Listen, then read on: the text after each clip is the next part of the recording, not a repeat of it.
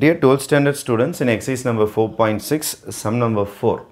If sin inverse of x is equal to 2 times sin inverse of alpha, then you have to find the value of alpha.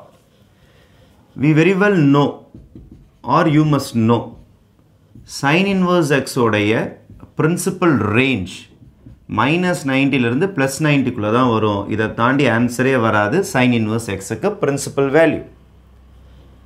இந்த இன்ஃபர்மேஷனை use பண்ணிட்டு தான் நான் இந்த சம்மை start பண்ண போகிறேன். இப்போ sin inverse x உடைய ரேஞ்ச் எழுதியாச்சு.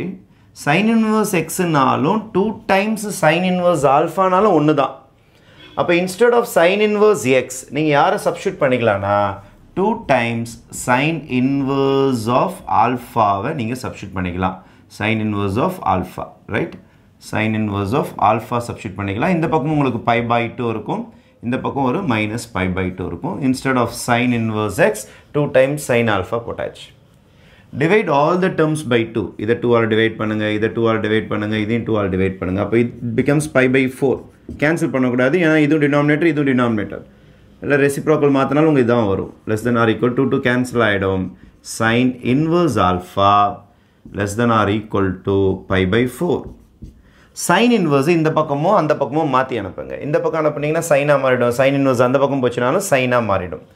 அப்போ your value will be sin minus pi by 4 less than or equal to, இங்கே வெறும் ஆல்ஃபா தான் இருக்கும்.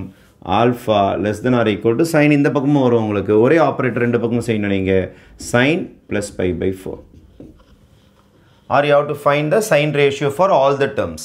எல்லா டேர்ம்ஸுக்கும் சைன் ரேஷியோ எடுத்தீங்கன்னா இங்கே சைன் வந்துடும், இங்கே சைன் வந்துடும், இங்கே சைனும் சைன் இன்வர்ஸும் நியூட்ரலைஸ் ஆகிடும். அப்போ வெறும் ஆல்ஃபா மட்டும்தான் உங்களுக்கு வரும்.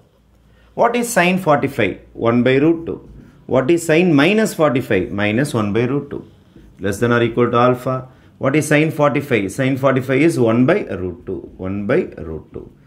அப்போது plus or minus values வந்திருக்குது. plus or minus values வந்தாலே you can use modulus or absolute value.